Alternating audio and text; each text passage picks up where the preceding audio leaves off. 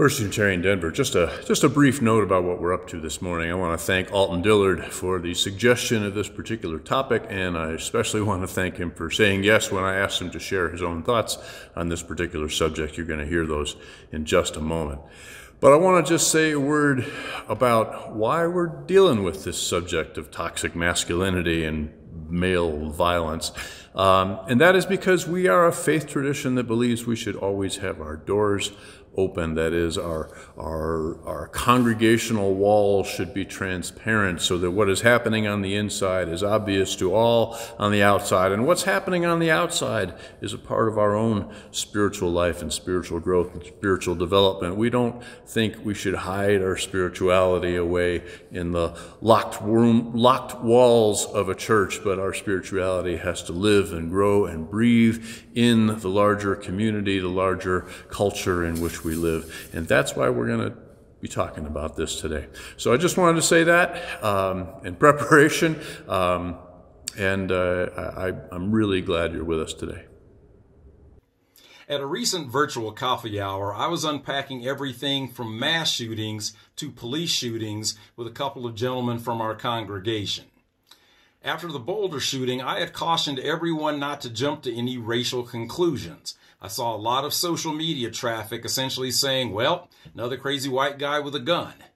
That turned out not to be the case. The shooter was a fat, balding 21-year-old Syrian. The Columbine, Aurora Theater, Sandy Hook, and Charleston Church shooters were white, but the D.C. snipers, the Navy Yard shooters, they were black. The Fort Hood shooter was an American of Palestinian descent. The Pulse nightclub shooter was an American of Afghani descent. The Virginia Tech shooter was Korean. The discussion took a turn as we talked about the common thread of these mass shooters being that they are all male. The turn was towards the topic of police shootings and use of force, but don't forget, women officers were involved in the Dante Wright shooting and also posed for pictures where Elijah McClain was murdered, and they were also involved in the violent takedown of a 73-year-old woman with dementia. Now, maybe the takedown of a 73-year-old white woman with dementia along with the Chauvin conviction will finally spur some change in policing, but that's a topic for another time. As our little breakout group began to posit, we started asking the question, are mass shooters and rogue cops just examples of toxic masculinity run out to the nth degree? Think about it. Have you ever seen a woman behind the wheel of a surplus Crown Victoria, tricked out with light bars, being pulled over for being a suspected police impersonator? In the discussion with my fellow parishioners, I brought up a topic that I'm engaging with people on social media about. Why do men lose our minds when things don't go our way? I'd been thinking about this ever since the white guy up north killed his wife and put his daughters in an oil well. As soon as I heard that he was struggling financially and had another mouth to feed on the way, I knew he was guilty. Not all men can deal with financial hardship. There was also a recent case in another state where a black man killed an entire family because the woman wouldn't give him a cut of her stimulus check. James Holmes, the Aurora Theater shooter. First world problem. He was flunking out a PhD program in neuroscience. The Isla Vista shooter couldn't get dates. Someone has to die. I was raised by strong women who made sure I knew enough about life to know that landings were not always going to be soft. It was also a household where everyone pitched in to keep things going. Everyone did yard work, housework, cooking, etc. There were no men's chores or women's chores. There were chores. It was a nurturing household. However, I do have a vivid childhood memory of giving my mom a quick walk-by hug when she was playing cards with other adults in the backyard of a nearby home. One of the other moms said, "You let your son be affectionate with you?" Pardon the term, this was about 1970, but she said, "He's going to grow up to be a sissy." I never made more than $5 an hour until I was 30 years old, and I will confess to two things. In my 20s, I shot the window out of my lemon of a car with a BB gun in frustration because it had stranded me once again. And another time I did sort of have a Louisville Slugger dangling by my leg when I was inquiring about my pay after I'd been stiffed by a business owner. Two of the dumbest decisions I've ever made, but I learned from both of them. Fast forward to the present and the threshold question. Why do we as men lose it the way we do? What does it even mean to be a man? Are we so conditioned from our caveman origins that we feel the stress of being the hunter and gatherer? Or is it the Victorian construct that we are less of a man if we are not a good provider? Or is it because we are made to feel less of a man if we shed a tear or acknowledge hurt feelings or feelings in general? I've always been blessed with the type of male friendships where we're able to openly discuss everything from our health to our successes to our failures. But even my circle hasn't been immune. I lost a dear friend who had occasionally joined me at church to suicide a few years ago when he grew tired of fighting his mental health demons. My group of friends also gathered en masse to have a frank conversation after another one of our friends committed murder-suicide after a carefully curated house of cards came crashing down due to a bad business deal. No longer afford the big old house, no longer can afford the fancy cars. In just a couple of days since I've been trying to pull these thoughts together, a boyfriend killed 6 people at a birthday party because he wasn't invited down in Colorado Springs. Dozens of schoolgirls were killed in a blast in Afghanistan by radical theists who don't believe that girls should get educations. This is a call out to men. Who's that guy you can talk to when you're struggling? Who's the guy you can talk to about sensitive health matters, whether they be physical or mental?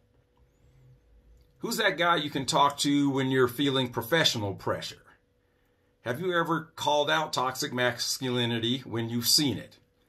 Now, I understand my words contain mostly questions, no answers, but it is incumbent upon us to ask questions about our maleness and if it somehow manifests itself in toxic masculinity. It's important to make sure that before we snap, before we get angry, to take that deep breath. To quote the great Theo Wilson, hurt people hurt people. Again, thank you, Alton, for sharing your thoughts. The statistics are undeniable. 91% of all murderers are men. 97% of mass shooters are men.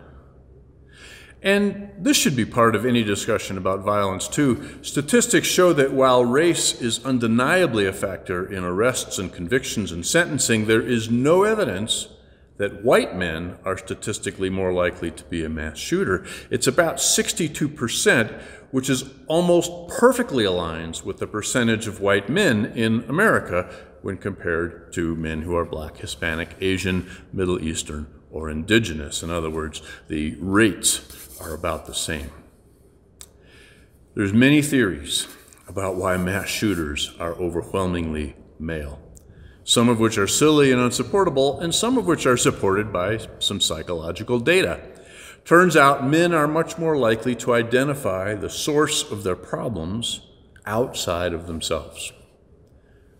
So when they're feeling oppressed, hurt, betrayed, devalued, men tend to blame someone or something else. Women, on the other hand, when they're feeling oppressed, hurt, betrayed, or devalued, tend to blame themselves, which of course can be equally unhealthy. And none of this is hard and fast, right? Gender is endlessly fluid and there's endless exceptions, but this is what current research shows. It's also true statistically that unlike men, when women do become murderous, guns are usually not their weapon of choice.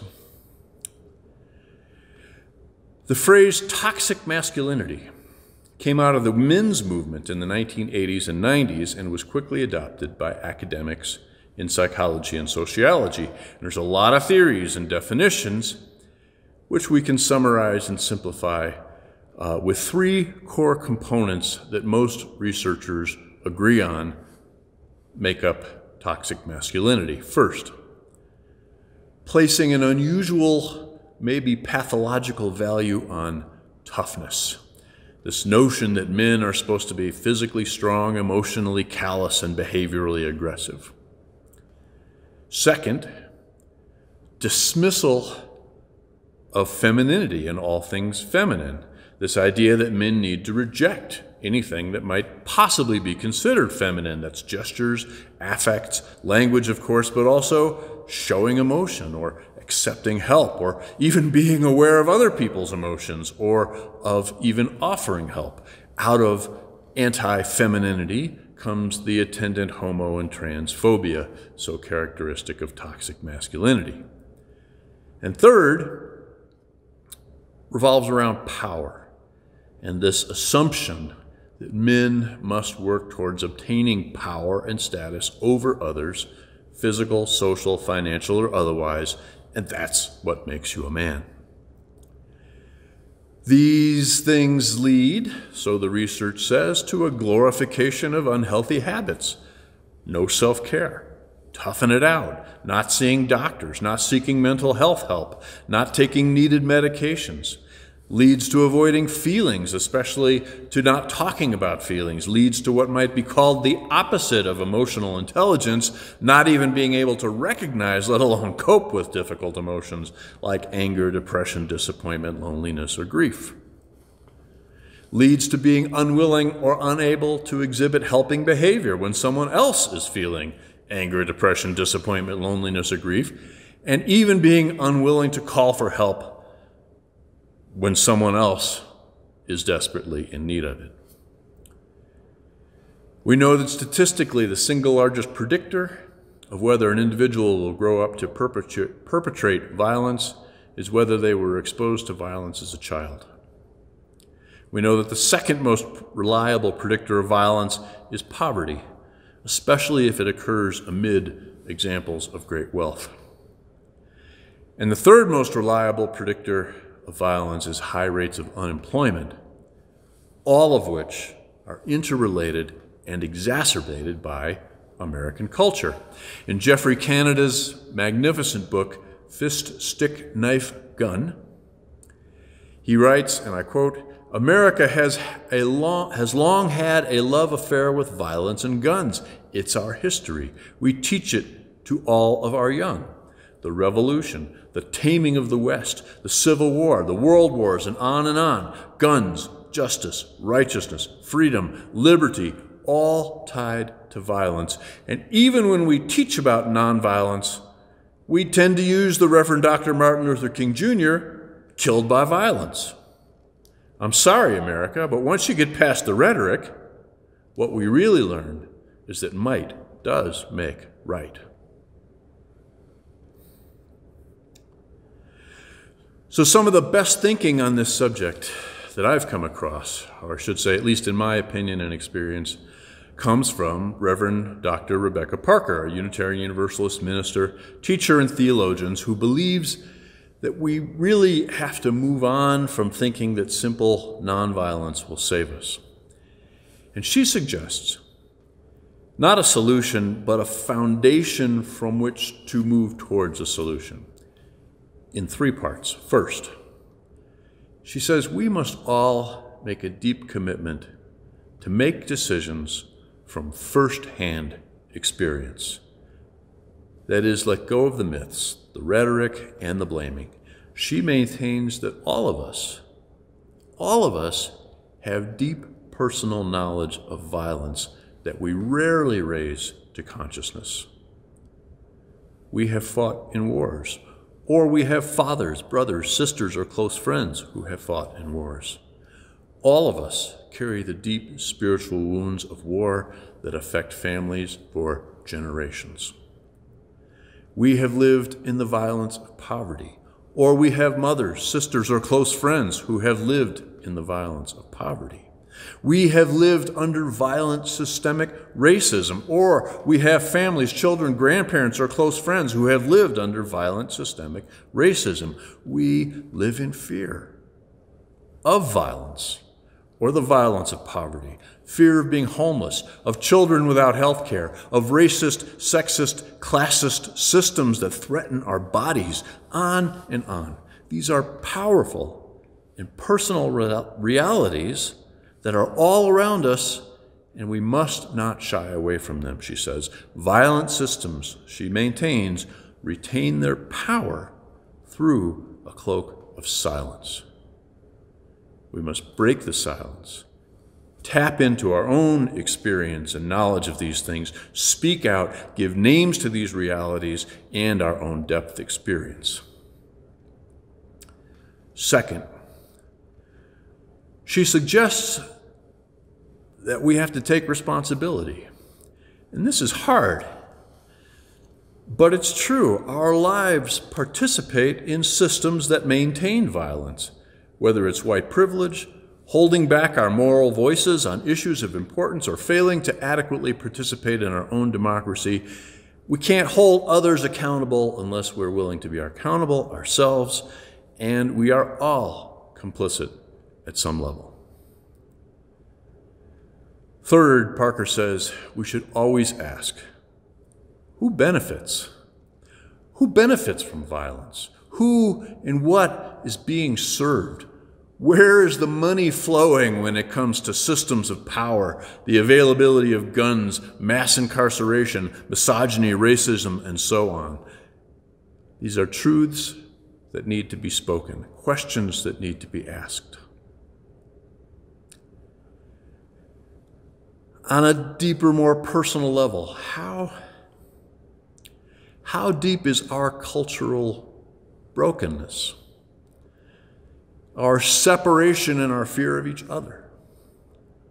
What is this pressure we feel, and we all feel it, to be disconnected from our own communities, suspicious of our brothers and sisters, our fellow travelers on this great journey through life and into the unknown future? What is it that keeps us fearful of intimacy, untrusting, divided instead of united?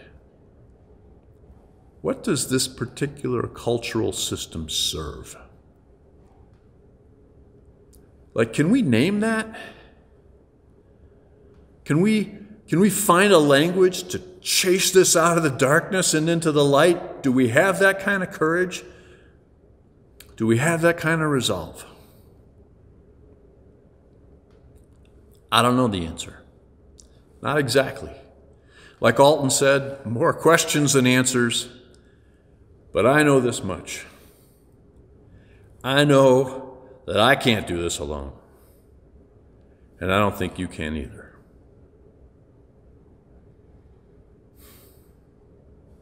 Amen.